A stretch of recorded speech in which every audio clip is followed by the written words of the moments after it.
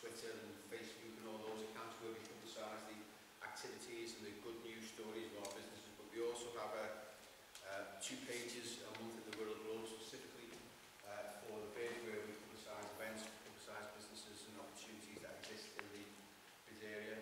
I've mentioned the events, particularly aimed at getting people back in, changing the whole perception of Birkenhead as a place.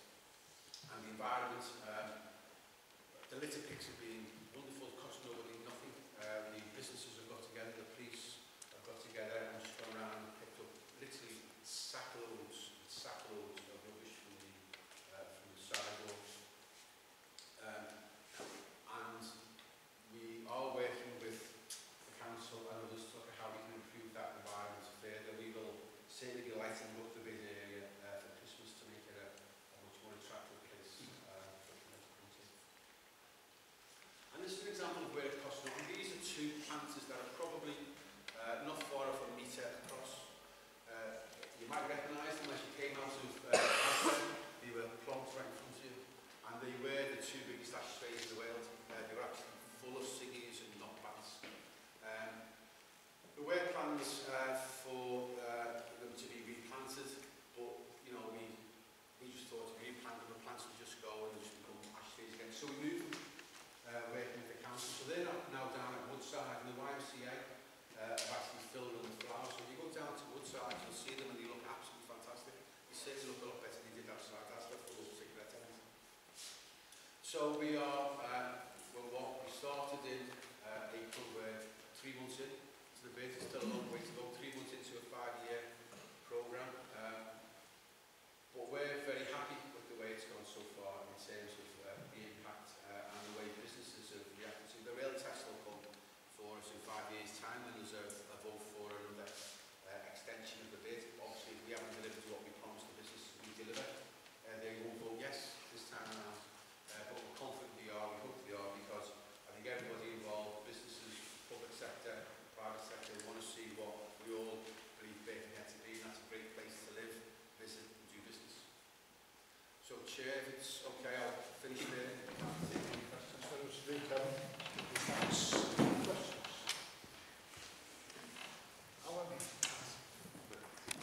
One of the things, if I believe what I read in the papers, may not be necessarily true, but some of these bids get into trouble partly because it is, as this one is, a mixture of different businesses, and therefore, it's hard to please all the different groups. But one area where they seem to get into trouble is when is accounting for why they've spent the money. So when we get to the end of 12 months, will the accounts be in the public domain for the bid? And will, for instance, this committee have an opportunity to scrutinise how that money was spent? Well, I'm not sure which things that are scrutinised. It's the businesses that will scrutinise. The answer is yes, though. In our business plan, we show against each of the criteria how much we'll spend.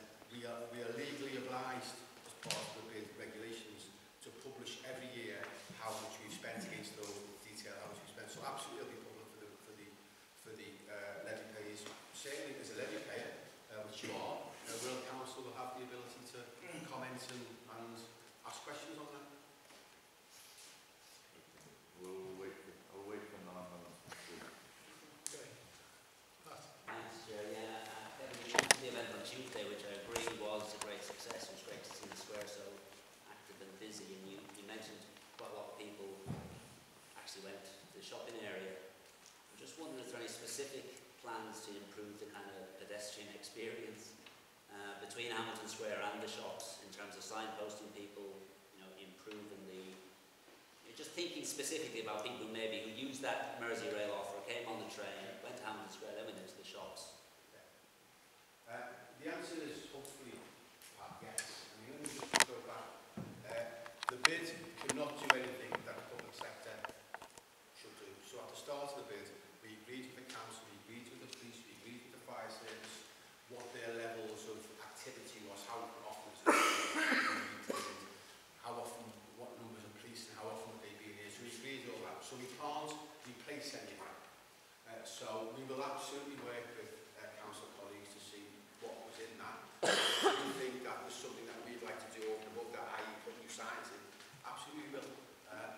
it's a bit early into that. I don't envisage us, I'm honest about it, spending our full £400,000 this year. In fact, I hope we don't.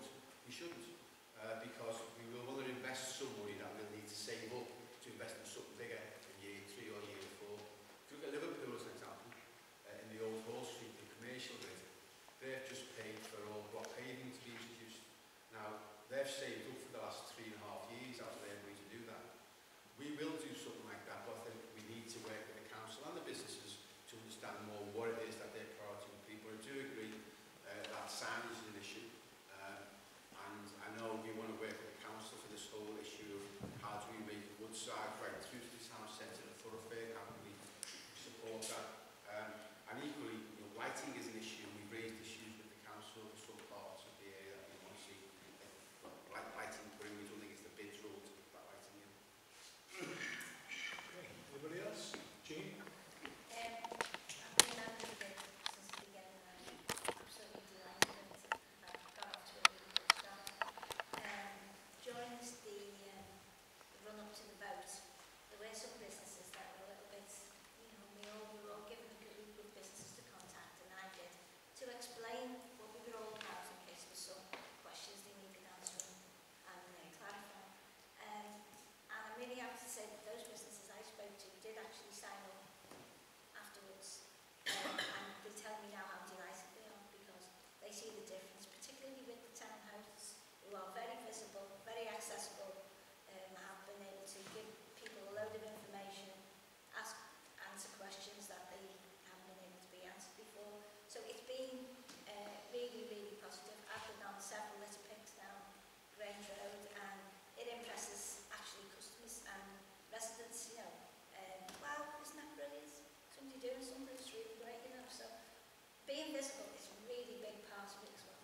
And it's really working, and I know we're going to do great things. I wasn't able to get to the family day on Tuesday because I was on other duties with the fire authority and I'm really sick that I missed it, but I'll definitely be the next one. So I'm proud to be a member of it, and I will do everything I can to promote it. Thanks, Steve. Steve? Yeah, just congratulations to persuade businesses in tough times to give more money and to get such a vote of 85%. I mean, I think that's a fantastic achievement and a real endorsement of what you're doing. And it's also a fantastic vehicle for consultation, so you can get information to businesses at one press of a button. And I'm thinking about, we need to be ready for the impact. We all know, or does everybody know, there's going to be significant disruption around Hamilton Square Station in January, a period of 4 weeks at the front, 3 weeks at the end where we'll be out of action. So I'm hoping that this will be a perfect consultation body to work with Mersey Travel, Mersey Rail, and lessen the impact of that station closing. So I think it's a fantastic consultation group about getting information out, because we know we have difficulty getting information to businesses direct. So more strength to your arm, Kevin. Well done. Thank you. Sherry, just one final 2 points again, quick. I mean, Jean's right about the townhouse club, but I think it's also the information they get, not only about potential crime and that. So on Tuesday, we wouldn't have known, there was visitors there from Rochdale or Rochdale, who come to Birkenhead. They've never been to Birkenhead in their lives. They came to Birkenhead for Birkenhead first. And believe it or not, a couple of weeks ago, the townhouse found somebody looking lost, and it was not surprising lost because they were from Cllr. So, when we said, why are you Birkenhead? And they said, no, great year at Birkenhead, it's a lovely place. But, you get visitors all over the place that we didn't know, and the business didn't know we're actually knocking around Birkenhead. And Steve's point, Steve, we're more than happy. We are in discussion with Mersey Travel. I've raised it with the cabinet portfolio for transport about the issue of the rail replacement of the tunnel, because a lot of the businesses have raised the same to the grass. So, yeah, it's great. Okay. Thank you very much indeed. Sorry, Kevin, stay there. Sorry. Hi, very good question for you. How did you determine the footprint of what you've actually got on that map? And why haven't you gone larger? Because although we live in Birkenhead, I live up towards the motorway, as most of the people here, some of the councillors do. And we still consider ourselves Birkenhead. And you've got areas which are in Oxford. It's still Birkenhead. And although your ideas are very, very grand, I only hope that you're going to roll this out further so you take a larger footprint of that slice of what we call, which is really truly Birkenhead. Well, I think, Chair, if I can answer that, it is quite simply a question of economics. The bid is funded through the businesses in that area paying a 1.5% levy. So this is the main concentration of businesses. If we start going out into other areas, there are the number of businesses there to pay the levy to make delivering the bid in that area something that anyone can do. So it is down to the number of businesses that can then pay the levy for us to be able to deliver what we're trying to deliver in the Birkenhead bid area. So it's purely economic. Absolutely. Purely So economic. the So the Daily estate, which is actually full of businesses, it's a no-go area. So, hey, George, that doesn't seem right, does it? Okay, make the point. I think you made your point well, Paul. Just keep an eye on that one. Right, and the gentleman at the back. If only people would speak up as well as this gentleman did.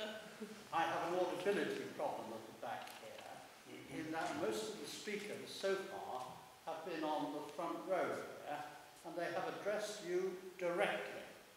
They have not stood to make their points, and if they go on making several points or developing a point, I would like very much to hear it. So would such speakers stand up and address the far end of the meeting and not a conversational tone with yourself? Okay. Thank you. Yeah. Right. I'll take that on vote, please. Thank you. Anybody else? No? Lovely. Thank you very much indeed, Kevin.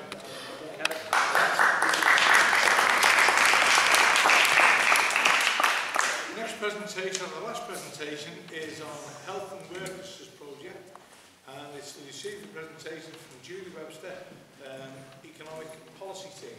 Julie. Thank you. I'm going to do a presentation this evening on behalf of the investment team and public health teams from the council. This is a piece of work that we've been working together on since 2014. And for me, as a number of you will know, we moved from the NHS into the council in 2013. This is a great example, I believe, of why public health was moved into the council, so that we can actually start to look at the wider determinants of health going forward. We know that being in work is good for you, not just financially, but also with regard to your mental health and well-being. But we also know that a single agency can't change what we need to change within the borough.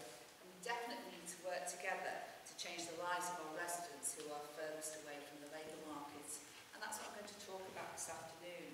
The work that we've done to actually understand the scale and cost of health-related worklessness, particularly within Birkenhead, look at the support that's available, and I think most importantly what I want to focus on is what we heard from particularly local people and those people who are in receipt of various benefits.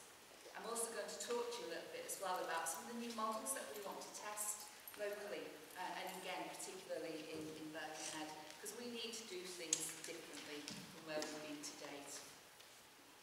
I'm really sorry, I've forgotten to introduce my two colleagues from the investment team, Beverley Staniford and Helen Carney, who we've worked really closely together, and they're going to answer the really difficult questions this evening. Okay.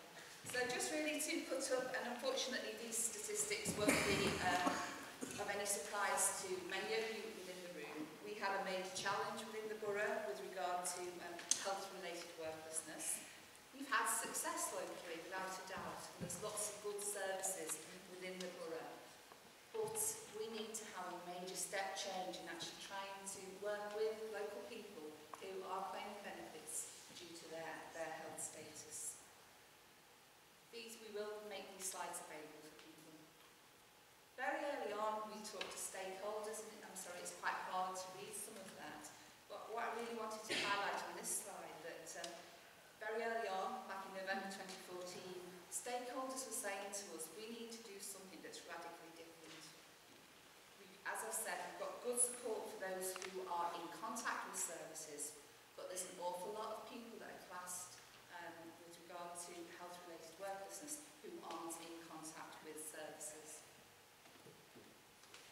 Helen and Bev commissioned a supported volunteering pilot with a particular focus on Birkenhead, and that was about testing out an approach with local people around different types of volunteering, and it's what's called a First Steps programme. So this wasn't about getting into employment, this was getting people ready, even thinking about being ready to apply for a job and actually being fit and able to take those jobs on. And there was success within that programme, without a doubt. There was a job outcome rate of 10%, and 62% of those who took part did take part in some sort of volunteering.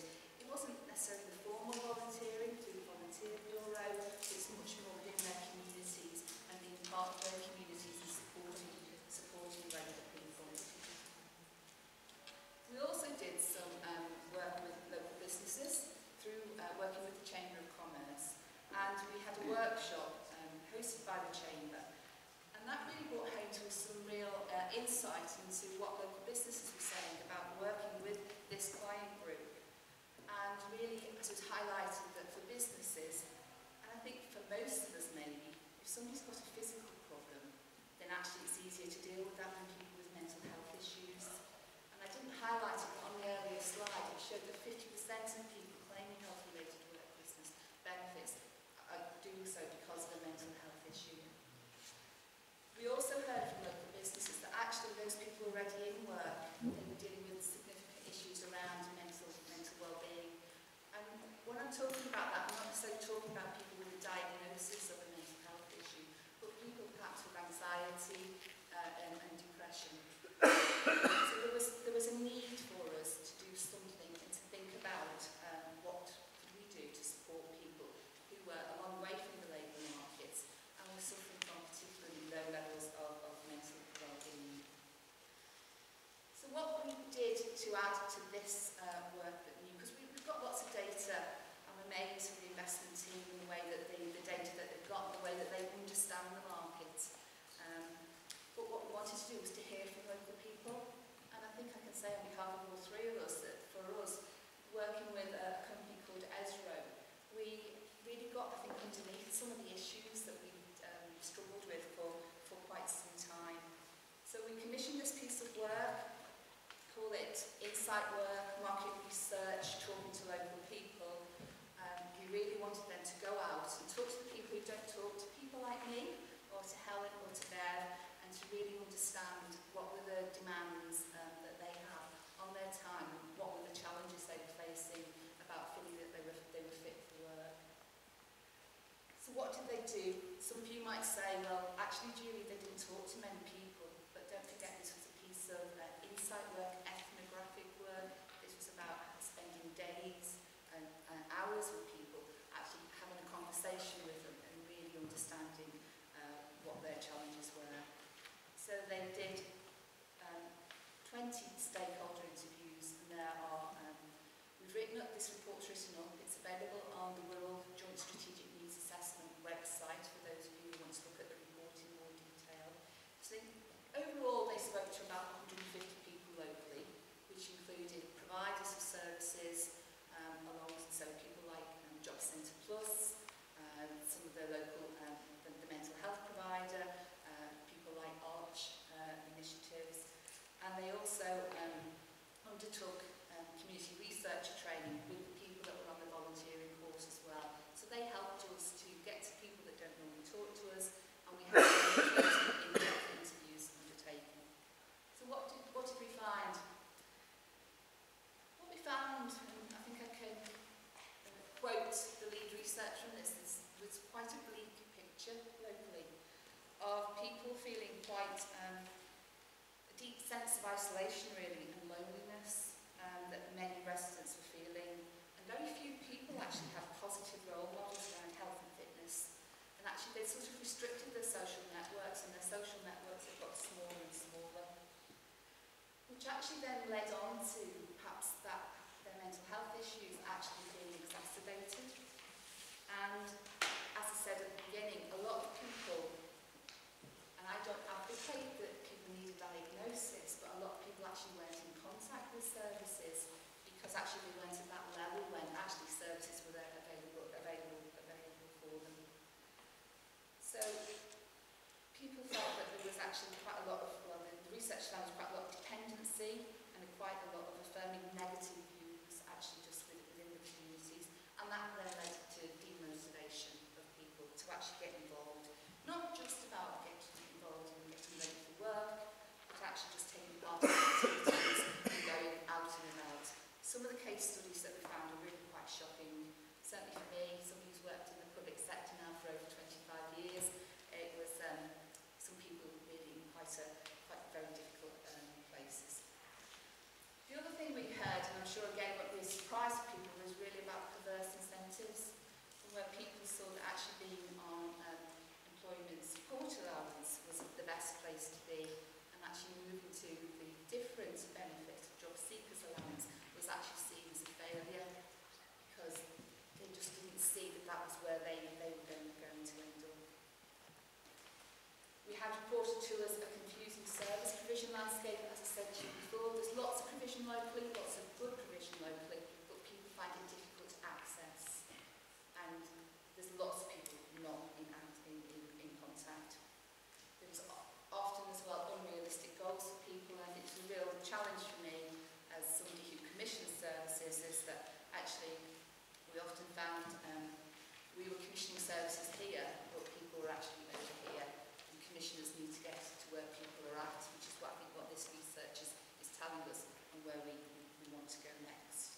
I think it's a challenge as well for our employment colleagues as well, where their outcomes are either you get a job or you don't get a job, and actually the people we were hearing from just aren't in that place at the moment, and they need help to even think about going for a job. So I suppose in summary, and we did have this negative feedback loop that was fed back to us, and it wasn't easy hearing, was it?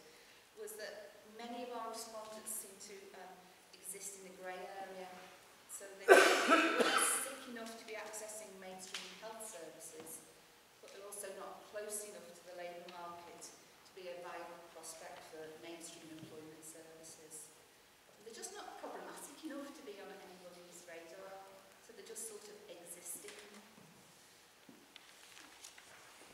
So what did we do with all of this? Well, we went on to, I suppose, really challenge ourselves, and I think we are trying to test out where we go next. So where do we go next?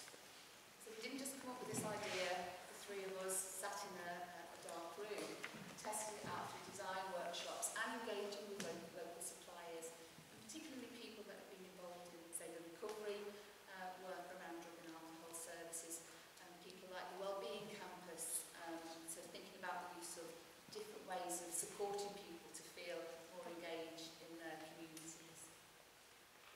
What we're planning to do next is we've been able to identify some funding from the Public Health Grant and from the National Transformational Challenge Award to actually commission, we call them a network of community connectors. So these are people that will be based and recruited from the local areas that will be able to work with local people, knock on doors, talk to them, engage with them, understand where they are at the moment, and then support them to get to be where they need to be.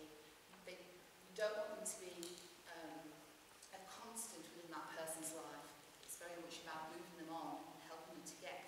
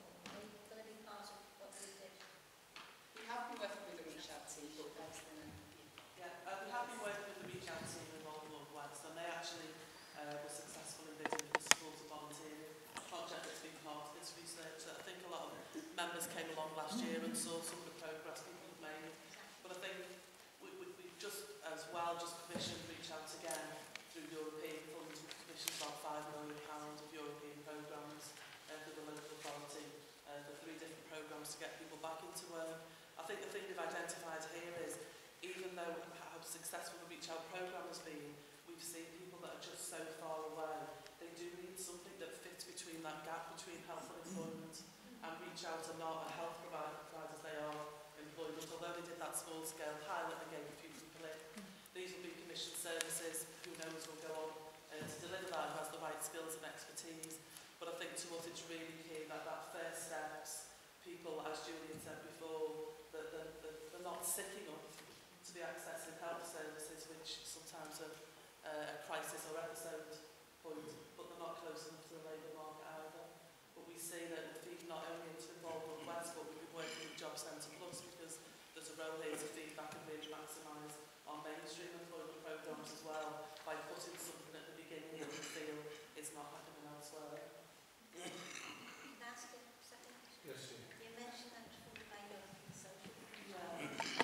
In the future, that's going to be a problem. How long will that last? Have you got it, or you? Yeah, this hasn't been funded through that. This has been funded through public health, and I believe that it's short-term money in the Transformation Challenge Award to deliver this. One of the good things about working alongside public health is, albeit on a smaller level that we'll go for in the first couple of years, there may be some funding to take this forward and continue that through public health. And that's why we're going to be doing the continued action learning and action research to see if it works. In terms of our employment programmes, they run to 2018. The Liverpool City region does have currently EU funds to 2020, but nobody knows at the moment what will happen to those funds post-2018. So I think all it is, we know the position at the moment and we're waiting to hear what will happen.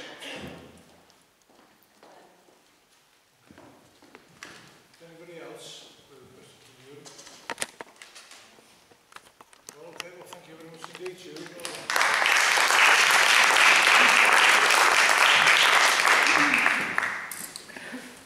Right, then item 8 is the Birkenhead Constituency Manager's Report. So over to you, Joe. Keeping Birkenhead cleaner is next on our agenda, and it's just to give an update of the North Western Bloom competition. We had 10 projects submit to the North Western Bloom competition, which is run by the Royal Horticultural Society, and the judge came on the 22nd of July, so last Friday, and went around the 10 different areas, and the feedback was fantastic actually. Each of the projects had done an engagement day with the local community and the local schools, and had a fun day which involved planting up by the young people in the schools, singing, sharing food, and different things like Mr. Reptile and the normal sort of bouncy castle days. Each of them are going to get a neighbourhood award, and they'll be invited to Southport to receive their award, and they'll also get pointers on how they can improve for next year if they want to take part again. So it was a very successful day, and actually brought another £15,000 from different sources like Tesco and Big Local and LHT. But the in-kind from the work that was done by probation in each of the areas, we can't add up how much that would be worth, but it was a lot. And Nia were here, and they helped with their Beaconsfield project, and they did different things in every area. So I won't go through it's all in the pack, but just to say it was very successful, and it was a really positive way of getting the community together to improve the environment. Involved North West also, I've got to mention, were brilliant. They helped in each of the areas and did different things.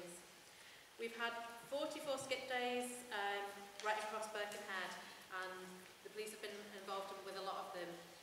It's been a way of trying to preempt flights and things, so getting people to get rid of some of the stuff in order to there's no flighting in the future. And I know Brian and lots of the councils have been involved in these in their areas, and they have been very successful. And we estimate that 33,000 tonnes of rubbish has been removed, so that's quite positive as well. We've done a lot of work with the community payback team, which is what used to be called probation, right across Birkenhead. It's been very successful. We've actually scheduled them in. We've got a process where they do urgent jobs for us, jobs within 3 days and jobs within a week. And it's really helping with things like weed, which is a massive problem at the moment. And it's also helping with alleyway cleansing, getting rid of vegetation so Biffa can come in and get bins. So again, just wanted to highlight the really good work of the community payback team, and we're going to continue it in the future, and we'll try and get an estimate of how many man hours that will be and what sort of amount of money it's worth to us, because we use them on a daily basis in lots of different areas, so it really has worked very well. We've been allocated 60k for the committee works this year, and after speaking to the environmental task group chair and the chair, we would like to recommend that 20k be allocated for environmental works over the next year.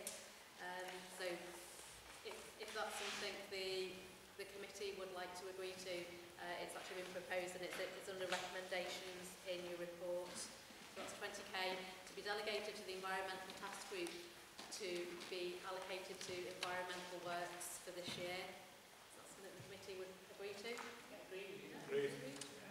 Yeah, great. Thank you for that. The next item is feeding Birkenhead, which is another of this year's priorities for the committee. And again, we've invested £15,000 into 3 food hubs across Birkenhead, one in Rockferry, one in Beechwood, and one in the St James Centre.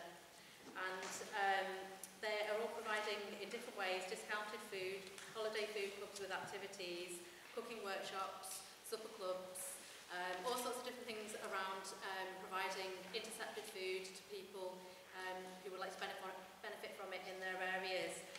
But we've got Neo and we've got Anna here who will explain it much better than I will. So, do you want to say something about it now? Hi, I won't stand up because I'll block you. I'm Anna from the St James Centre, and you'll have read in your report pack about some of the activities that we've been doing since February with a growing number of people. Not just holiday provision, but all year round, as Joan has said. And in addition to the statistics that you'll see in front of you, we do run weekly programme of activities after school club with children and young people, where we see on average 30 a week who will receive something to eat. And any parents accompanying them are also welcome to eat. We don't distinguish between the children and the parents. We also run monthly meal shares where we encourage the community to come together and bring a dish, whatever that might be, and we'll provide something together, and it's about the community getting together, sitting around a table, conversing with each other and enjoying a meal. We provide community markets, which are once a quarter, and themed events such as the Big Lunch, which we saw nearly 300 people this year to our Big Lunch and Queen's Birthday Party event. Just a quick update on where we're up to with the summer holidays. We've started just this week, and already this week we've provided 110 meals, and that's as of today, so the week isn't over yet. And that's split between breakfasts and lunches. And we're working much more closely with a variety of partners as well, local authority, the children's centres, to encourage families and to make sure families are appropriately signposted, as well as Food Bank, and working closely with Food Bank, as you'll have seen with our work with both Involve North West with the welfare element of the project, and Birkenhead Relief and Sickness, where we've been able to provide white goods to families that we identify there and then in the evening that are actually struggling with budgeting because they don't have a cooker or cooking facilities in the property, as well as fuel to enable them to produce a meal at home. Going forward, our initiative is very much about trying to understand the whole family situation and to address food challenges throughout the year. So we'll be working closely with Lifelong Learning to provide a programme of activities, 10-week training, which will include the qualification in food hygiene, nutrition or allergy awareness, and as part of that looking at budgeting and producing meals on a budget, in the hope that when families come to holiday periods, money isn't so tight when it comes to food. And there are plans in place to work with Can Cook as well to expand the work that we're doing around our junior chef school and family cooking. I think, as George has already mentioned tonight, partnership is key, and we work very closely with the other food hubs to make sure that we're maximising opportunity. George can't be here tonight, but we do work particularly closely with George at Beechwood and with Luke at Gorpy Road, who's been instrumental in organising his church pallets that we deliver at our events. Again, working closely with what they're doing at Gorpy Road, where they have a regular opening of shop. We're trying to complement what we're doing, and ours comes in and is delivered at events. And Emma and the team intercepting food, which we're also able to benefit from. Well, and at that moment, I'll pass over to Emma. Yep, so we're the Rock Ferry Hub. Obviously, it's a year on since I last sat here and made a presentation about a food hub. We have changed venue since last year. But apart from that, just grown and grown with the amount of support that we're being able to offer and the amount of community leadership in our project and community running it for themselves. We have moved to Beaconsfield Community House in Rock Ferry, and over the last few months, well, we've been there since February, 167 meals have been given to children from February up till summer.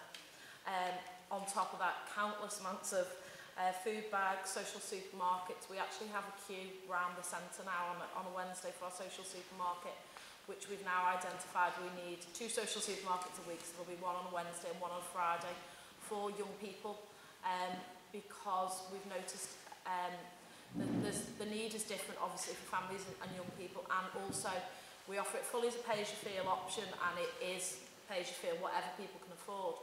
But a young person that can have a budget as little as £8.20 a week to live on, including their electricity and gas and supported living, what they feel they can pay is a lot less most of the time than families, and they're feeling a bit isolated, so they're going to have their own social supermarket now for young people living on their own.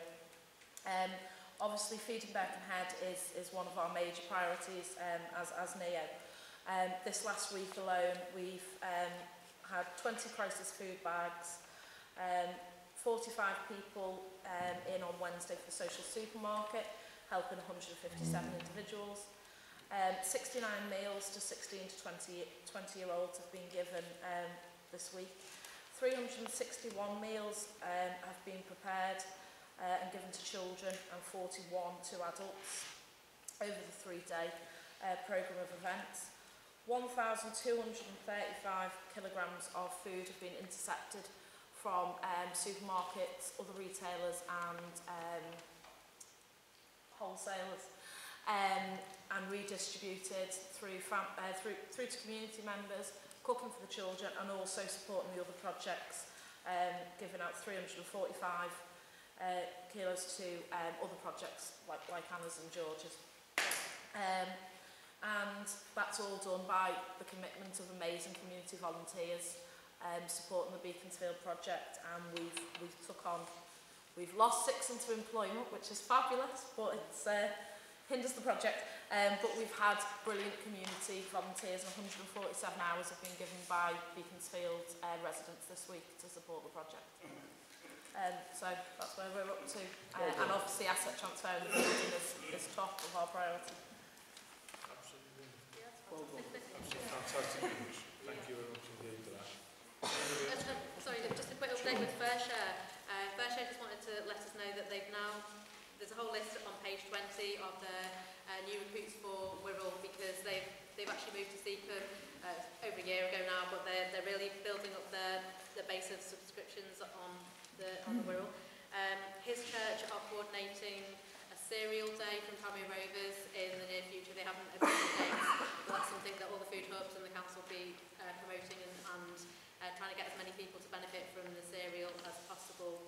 And yeah, so that's the main updates from the food hubs. As there's also a few other food hubs, Cath, Shaughnessy and Luke from Gorpy Road, as Anna mentioned, who were also doing a really good job, so thanks to them. And thanks to the NCS who are going to volunteer for the food hubs, which is brilliant. So that's Julie and the lads at the back, so thank you very much.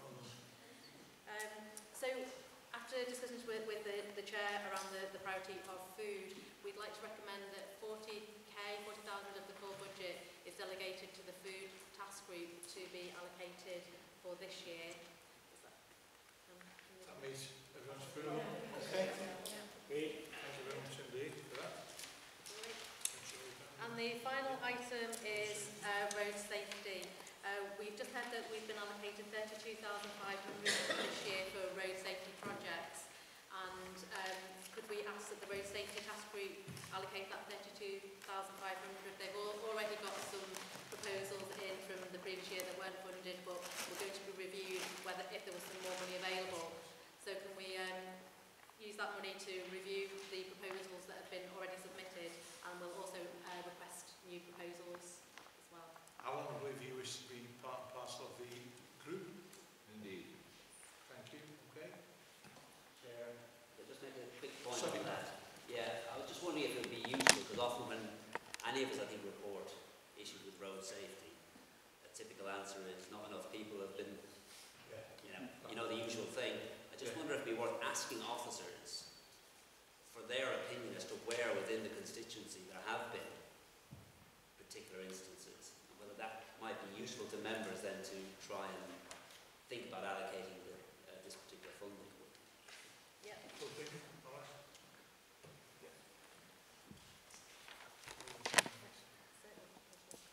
Right, so we move on to the last item on the agenda, which is public questions. I don't know how many members of the public are here who have got questions. I know, John, you've got some questions. But if I just go through these questions, and if you're here, I'll deal with your questions. If not, we'll give a written response back to the people who are here. Because there's 16 questions, I'll take at least an hour to go through them all. So I'll just go through these. Is Mike Anzac here? No? Okay. Alan Dolly? Yeah. Alan? Yeah. Right. Do you want to make any... do you want to speak to your question, Alan? Yes, yeah. As in my report, I've been chairing the tenants and residents now for 17, 18 years. And I'm well aware of the fact that it's not just a problem in Brenton about car parking and lack of facilities. The reason I sent this question in was that it seems to be growing in stature, the normality of people and tenants parking on pavements. I went round on one Sunday and there was 22 just parked in one road alone, and that road being Brenton Dell. We have, or I have, had words with our PCSO. I've also phoned the council, and I also was made aware of Councillor Denise Realey's remark in 2013, who was also debating the focus on parking on pavements. Got it here. So the question I'm asking the meeting is